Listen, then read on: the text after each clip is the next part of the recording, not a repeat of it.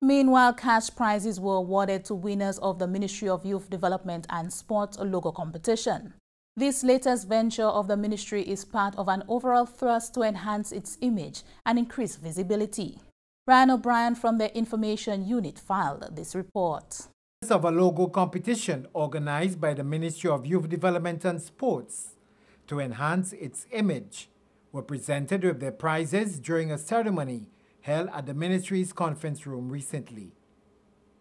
In the last few months, the ministry has embarked on a number of initiatives to increase its functioning and public image.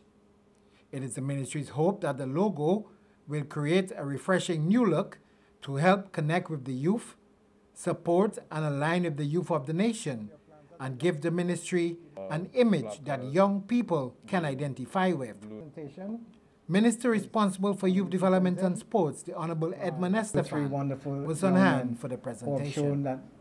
Whilst we continue to use the coat of arms for all government agencies, we felt it necessary to brand the Ministry of Youth Development and Sports.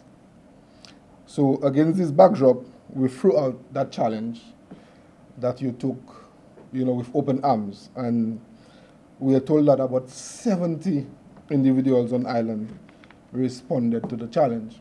And as far as I'm told, well, I say as far as I can see, that it's a beautiful logo. And I'm sure the whole of St. Lucia will embrace it. Stuart Cauldron emerged winner of the competition and received the cash prize of 1,000 EC dollars. Second prize went to Neil John, who was presented with 500 EC dollars, while Brandon Scott was in third place and received 250 EC dollars for his submission. From the Ministry of Youth Development and Sports, I'm Ryan O'Brien.